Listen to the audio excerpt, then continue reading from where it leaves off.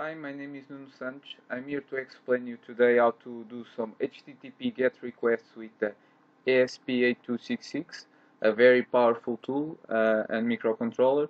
You can read a little bit more about it at my blog. I will leave some links below in the description. I also have a post explaining how to do the HTTP GET requests that I encourage you to check.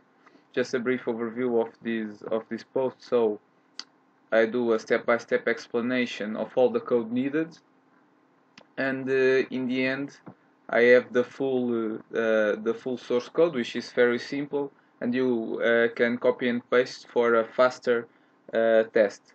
Now I'm going to explain you in detail every bit of the code and do explanation on how to run it and show you the output of this program. Now we should open the Arduino development environment. If you haven't already configured it to support the ESP8266, I'll leave a link below that explains how to do it. So as you can see, I've already opened the Arduino development environment. It is already configured for the ESP8266 libraries, so I have access to all the basic ones I need. As you can see, in the first lines of code, I need the Wi-Fi.h library, which will allow me to connect to a Wi-Fi network, and the HTTP client.h library, which will allow me to do the GET requests. It also allows us to do POST requests. We will check that on another video. So the first thing that we need to know is to declare two global variables to hold our SSID or network name and the password needed to access our Wi-Fi network. I like to leave these in some global variables instead of hard coding it directly on the functions. Next we have the setup function. As you know, it only runs once in our code, and we start by opening the serial port so we can output the result of our program. So here we have the opening of the serial port.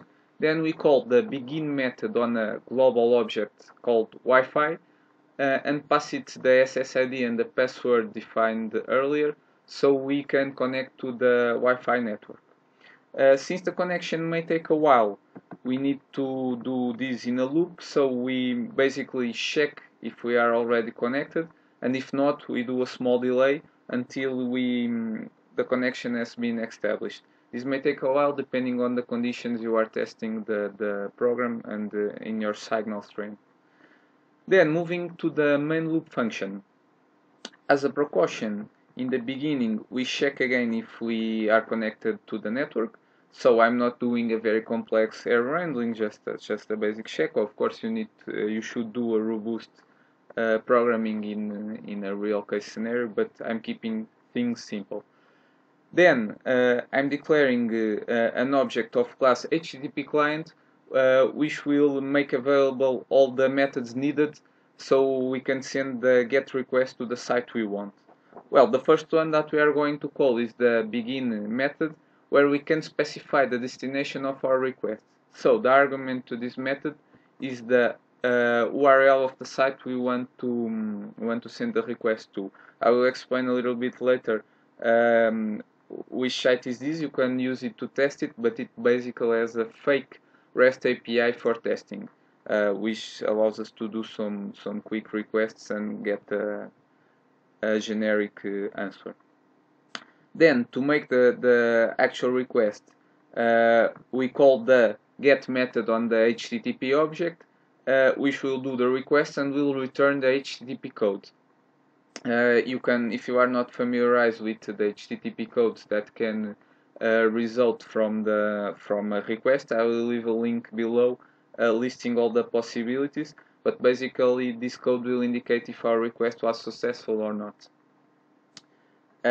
In this case, I'm checking the return code, and if it is greater than 0, it means that it is an HTTP code from the request and not a problem internal to the library. It's nothing in our ESP8266. but rather some problem with it may be some problem with the connection or not. Then, if everything is successful, I'm getting the payload, which is the answer of our request. It's the response, and I'm printing it to the serial port, as you can see here, so I can check the result. You may also print HTTP code just to confirm that it's an HTTP 200, which means that the request has gone okay. In the end, you should call the end method to close the connection, so we make sure that no resources are left hanging. This is very important to leave everything okay and go to the next request. In the end of the main loop, I'm doing just a simple 30 seconds delay, so I'm not doing a lot of requests per second. This is it.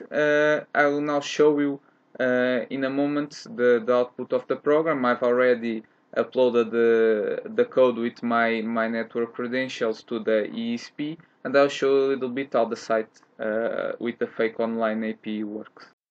So as I said earlier, we are going to make the request to a fake REST API website, which is called JSON Placeholder. It's a very interesting site which has some REST example requests. You can I will leave a link below so you can explore it. And in particular, we are going to test this URL, which in this case, if we test it, the user's URL will return a list of users. It's a generic example in JSON. In our particular case, we are going to do the request for the user with ID number 1. As you can see here, this should be the output of our program in the ESP8266. So I'm going to connect my ASP. I usually use a Node MCU board, so you know what my hardware is. I'm going to open the serial port, and we should see a request coming, a request being sent. Well, as you saw, I'm going to show you the output of the program. As you saw, there was the connecting sentence we defined in the code. It takes a while to connect to the Wi-Fi network, and here is the output of the HTTP request. So as you can see, this is the same thing we got by doing the same request in the browser. So this is it. Doing an HTTP request is very simple. You can try it. You can copy the code from my blog, Techtutorialsx. Feel free to contact me if you need anything, any doubt, any advice, and thank you for watching.